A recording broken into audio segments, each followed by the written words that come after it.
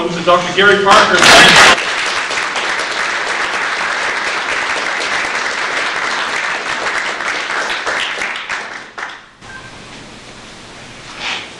Okay, well, it's always a special treat for me to be here with you, and congratulations. And so I understand that Brian, in addition to working with the Rocky Mountain Creation Fellowship here, is also signed on to be a speaker with Answers to Genesis. Is that right? Yes. And so I know they'll keep him plenty busy, so you guys will be sending another missionary out into the field. And on behalf of the Creation Adventures Museum down in Florida, we're happy to be one of the early ones, right, to sign on to the Creation Weekend program, and we intend to follow through with that. And so I think Bill Browning, you kind of spearheaded that idea, and that started here to kind of spread around the country. That I encourage churches and educational units around the country to plan at least one Creation Weekend celebration a year.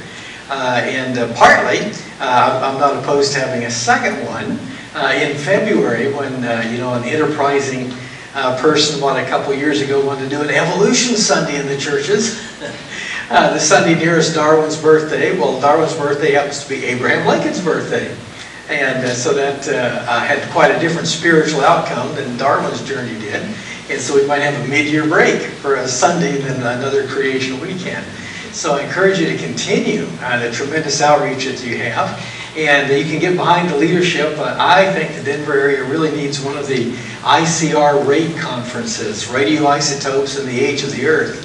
So it's been my privilege to be the general speaker for the scientists that present this fantastic evidence directly from radioactivity studies and so on in favor of young Earth. Well, this evening, it's my pleasure to talk to you about plant power. It's one title that we gave to this. Pardon me just a minute.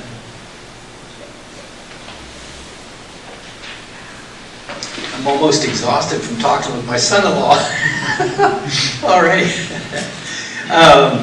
Another way to title this would be Capitalizing on Chaos. And so that's the one I kind of use in classes. And of course, you people are the ones that actually like, these kinds of talks that I don't get to give to anybody else. And I actually went out of my way this afternoon and handcrafted, okay, for your enjoyment, entertainment, and information. Okay, a fantastic, one-of-a-kind diffusion box. Okay, and so there is, whoa, already warming up. Okay, I was going to tell you, there it is at absolute zero. Okay. And so if you think of these little black spheres that you see there as water molecules, this would be water molecules or any other, particle, even subatomic particles. Well, at least atomic particles at absolute zero, by definition, is a time when there's no motion of atomic particles from one place to another. I guess even at absolute zero, there's some internal vibratory motions, but no translational motion, no going from one place to another. Well, what happens if you add a little heat? Okay, you begin to warm things up, and wouldn't that be a nice idea? Okay. And so, of course, I'm fresh from Florida. Yeah, I told Bill I brought a young man with me from Florida to help me do some work in the California house. And one of his prayers was to see snow while he was here. See, it's his fault. So he's got that answered in spades. But at any rate, we'll add a little heat. And adding a little heat produces a little molecular atomic motion, from place to place. And now we need to add more heat. And you say, well, what's heat? Well, heat is molecular motion. Well, what causes molecular motion? Well, the answer is heat. And you may notice a fundamental circularity there. It's really kind of impossible to define heat and molecular motion separately from one another. But that's kind of a general tendency. A lot of things, you just have to accept. And it looks like one of the fundamental features of our universe is that small particles are in a constant state of random, chaotic, bump into each other motion. And that motion can be slight, if you're just a little bit above absolute zero, to being so violent that it strips the particles away from the atomic nucleus. And at life temperatures, the so-called biokinetic zone, a very small range between absolute zero and the temperature of stars and things like that, you have this nice, pleasant place we call home, where you have solids where the particles kind of vibrate in place, and liquids, which is kind of what I'm illustrating here. Particles will flow around among one another, bump into each other, but don't really jump up out of the container. And then gases, where they would jump up out of the container and spread out, much more widely. And so this is kind of the area of our common experience. And so you can think of these as water molecules, at room temperature. Okay. Well, you may notice, this dividing line here, handcrafted this very afternoon. Okay, from a fantastic piece of cardboard. Okay. There's some pores in it that you probably can't see here, but I've got a semi-permeable membrane. That is a membrane with some holes in it that lets some things through and not others. Well, in this particular case, water molecules can move easily through this membrane. And if I start off with a situation where all the molecules are on one side, we could think of this as a membrane of a living cell or about anything else like that, and I just add some random molecular motion.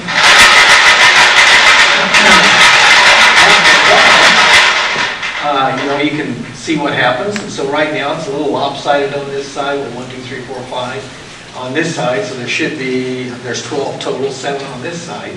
And now let's see, 1, 2, 3, 4, 5. One tie, okay, one stuck in the middle there. But you can kind of get the idea that on average there's going to be 6 particles in this side, 6 particles in that side. It's interesting, this phenomenon here, just the tendency of molecules to scatter out due to random thermal motion, is called diffusion. And in one sense you'd say, well, diffusion's random, chaotic. It moves things apart, scatters them out. But if you've got a relatively confined space here, notice that even a random process, that is the individual particles are behaving in a random way, actually produces some very predictable results.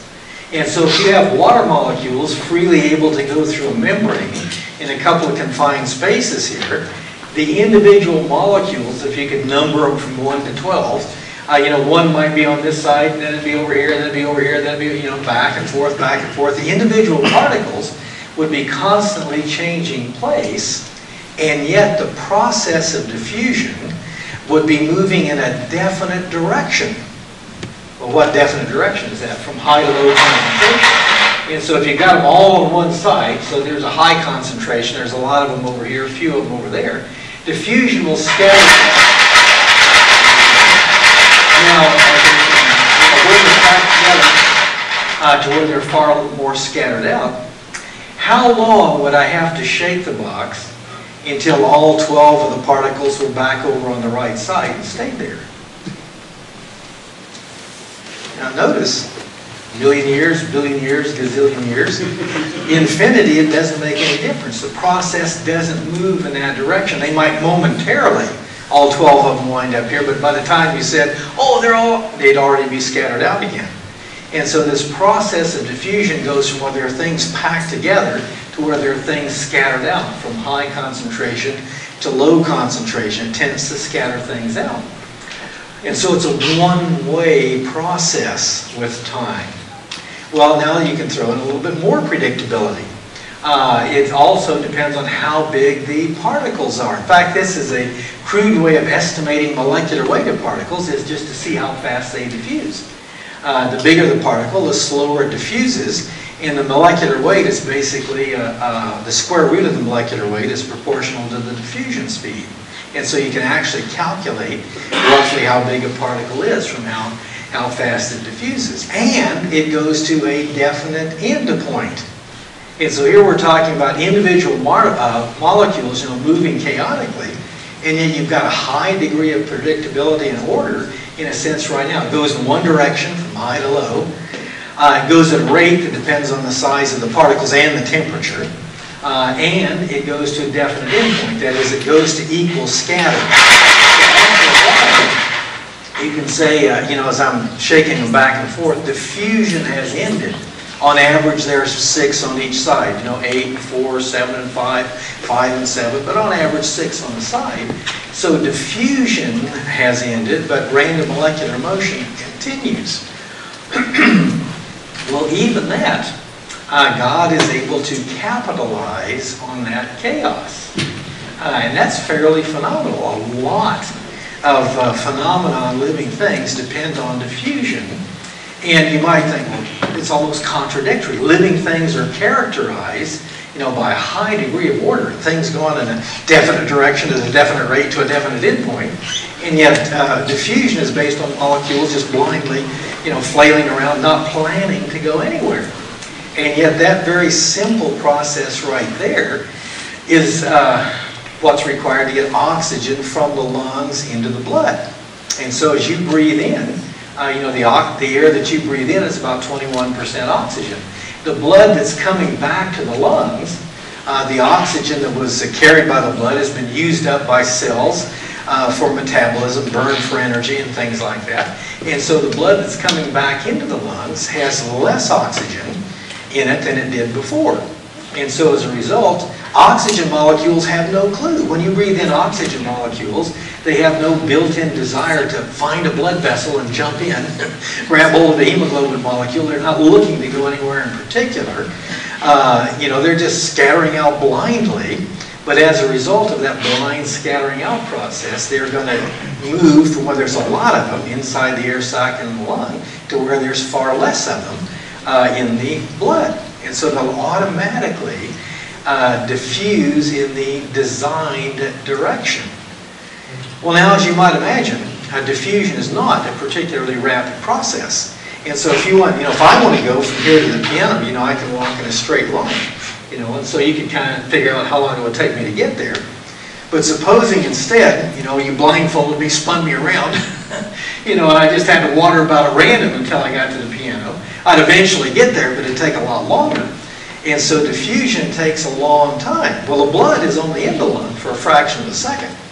And so if you're going to load up the blood with oxygen, the distance between the air sac and the lung, is crucial. It's got to be at the right distance for diffusion to be able to fill up or saturate the blood with oxygen. Guess what? The distance is ideal. And so you have the real thin walls of the air sac right next to the real thin walls of the capillary with just a little bit of space in between them in the normal situation. What happens if that distance between the air sac and the lung increases? Death can result. Illness can result for sure. What can make that happen?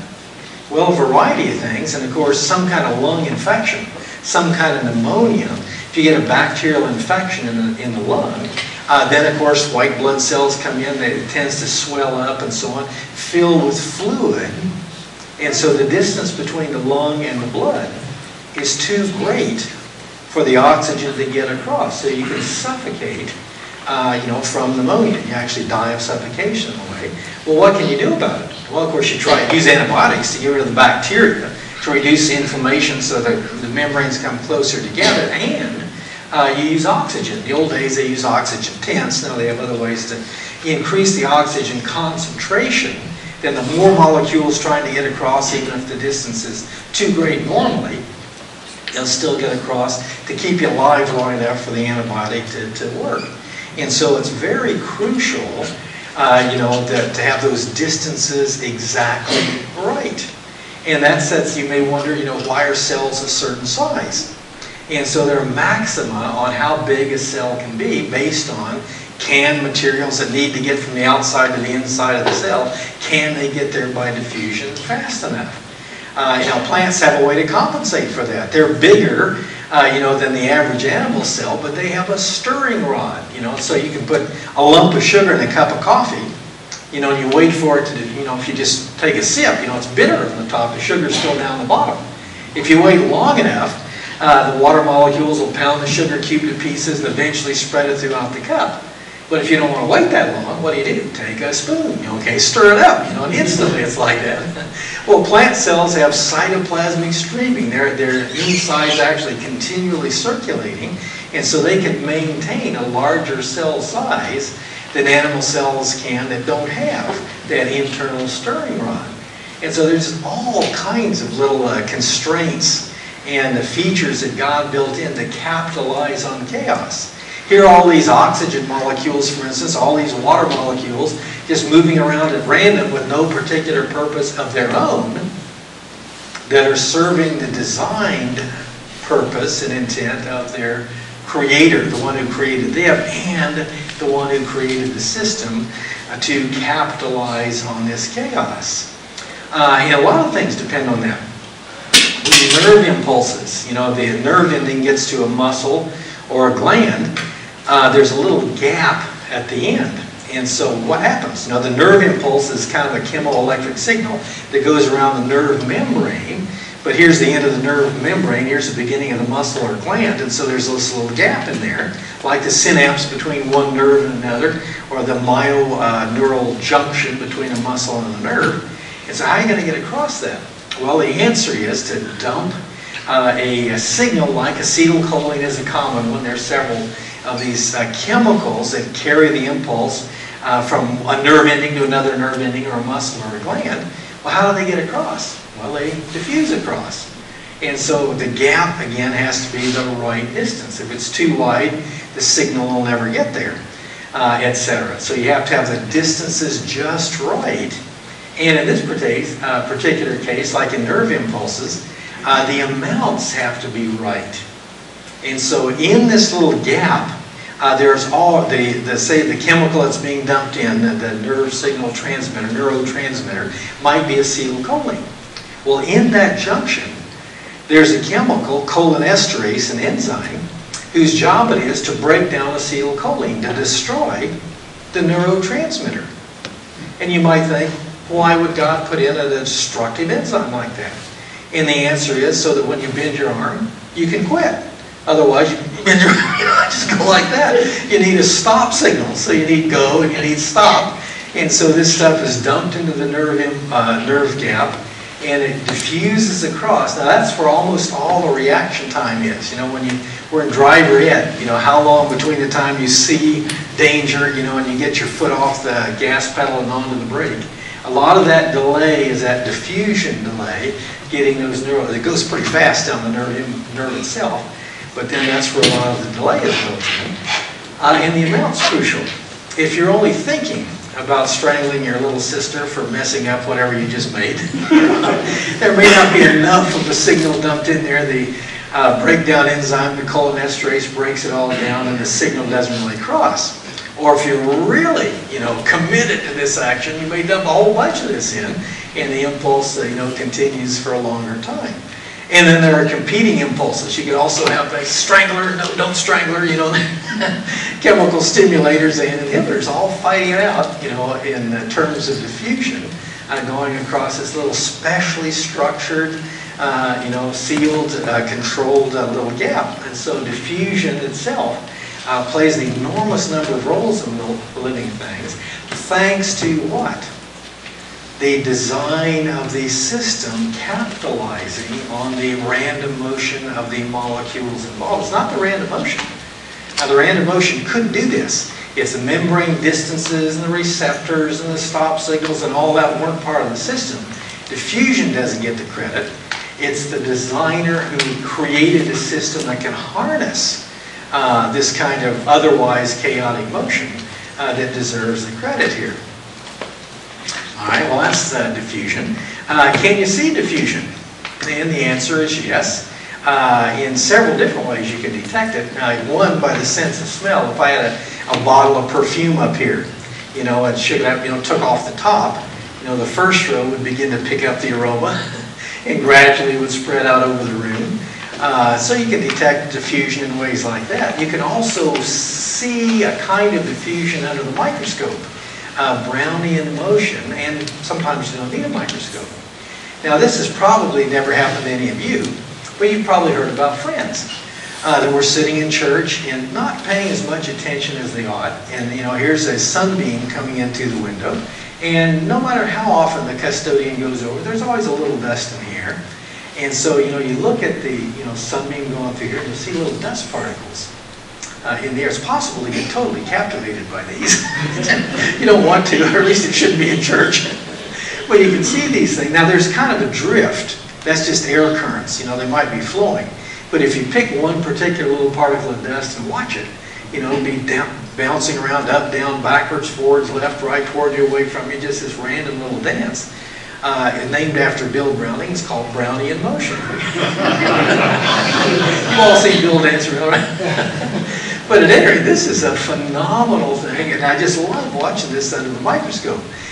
Proteins are way too big to move under their own power. If you just look at proteins under the microscope, they're just sit there. They can't do anything. You put them in a solution of water, you don't see the water. But the impact of the water molecules on proteins or clumps of proteins or small dye particles or ground up leaves and so on is such that you see this vibratory motion.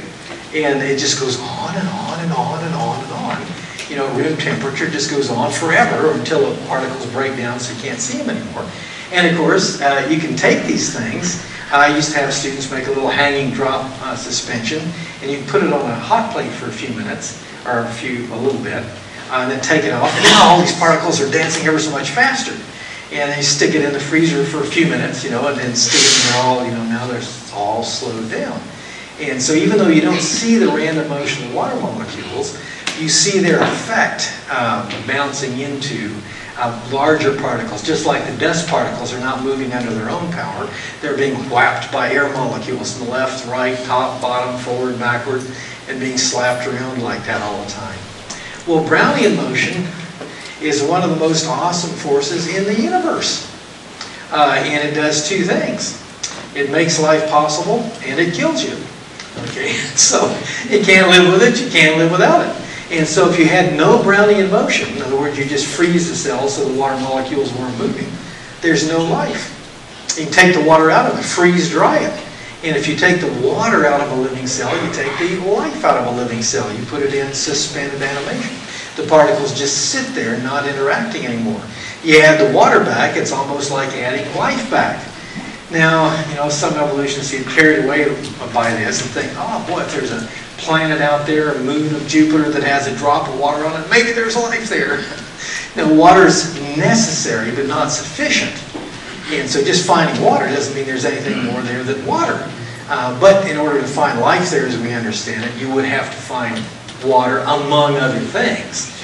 And so that's kind of crucial. But the other side of it is all this pounding by water molecules destroys structure. And so proteins only last a little while. Red blood cells are about 280 million molecules of hemoglobin, and they last only about 120 days on average before they've accumulated so many defects that the liver and spleen filter them out before they get really bad. And so proteins are destroyed by this. You have to have the motion of water molecules to make interaction and life possible, but that same random motion destroys the structure you need for life. And so life is a juggling act. You have to keep constantly putting living things back together faster than the breakdown processes tear them apart. And so that's kind of a phenomenal thing that you can see. And it's so commonplace, a lot of people forget the significance of it. It also has to do with problems of scale. Some of you may remember, it's pretty old now, but they made it a movie, Fantastic Voyage, by Isaac Asimov, and a little team of scientists is shrunk down to miniature size and injected into the bloodstream. And they navigate the bloodstream in this little tube. Removing a tumor in the brain or something, or a clot.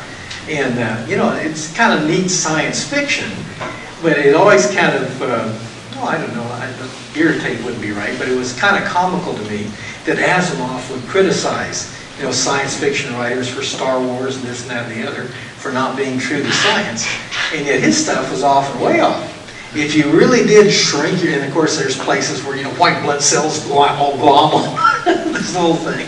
If you really did shrink yourself down to that size, nobody would watch the movie. because everything would be going like this. And you want to grab somebody and stop, stop, stop, but at that size, there'd be this constant random vibratory motion. And bacteria are the size that experience that Brownian motion. And bacteria don't know the difference between up and down. And so bacteria in a solution of water are knocked around by the water molecules so much that they're equally up or down. Well, you say, aren't there bacteria that live in the muck at the bottom? And the answer is yes. Well, how do they know where the bottom is? And the answer is they have little magnets. They have magnets embedded in their cells, sensitive to the magnetic lines of force that curve downward, and they actually swim. That's how they know where down is. And they can actually swim down to get in the muck. They can't just fall down. They have no ability to fall down.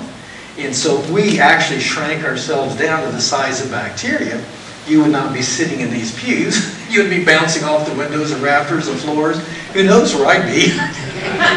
And so it's quite a wild world, at that particular dimension.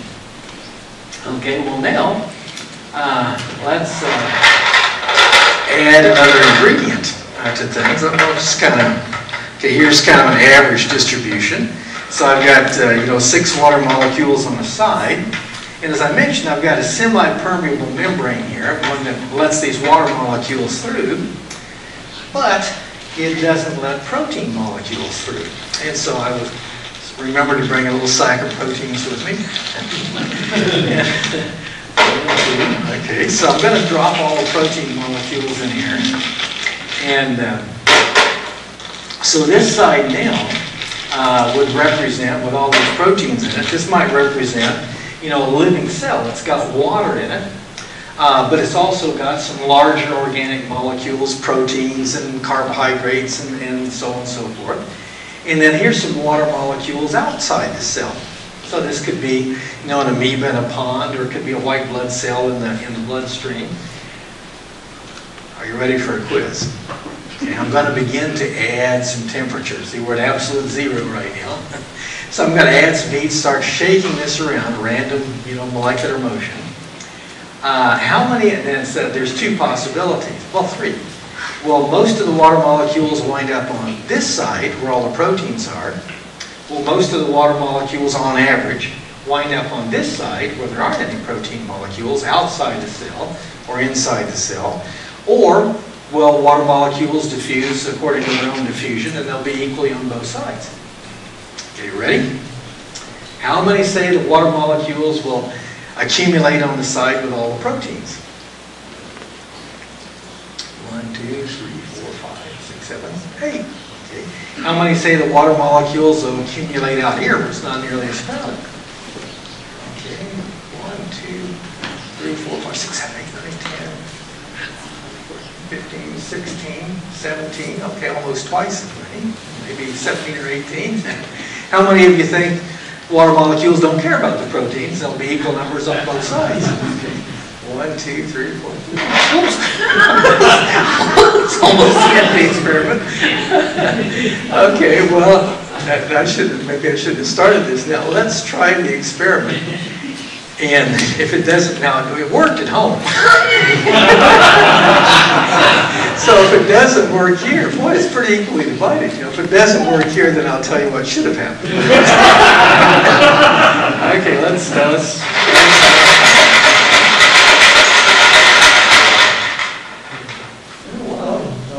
Okay, the first time there's only 3 left over here, so presumably there's 9 over here. The water molecules seem to be accumulating on the crowded side, which is a little bit counterintuitive, but maybe I didn't shake right, so we'll keep it.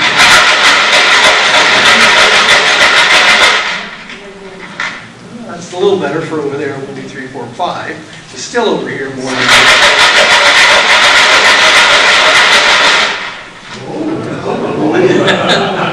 Okay, well, since the experiment worked the way it's supposed to, I'm going to stop now. And at first, it seems a little counterintuitive. This thing is already crowded. Why in the world would you get more water molecules over here and less water molecules out here? And, well, there are a couple of ways of saying that. One is that every substance diffuses from its own high concentration to its own low concentration. And so out here, you know, in ordinary water, the water was 100%. Inside the living cells average about 80% water. And so water would diffuse from whether there's 100% water to where there's only 80% water. And so in a sense, the water molecules are diffusing from their own high concentration, 100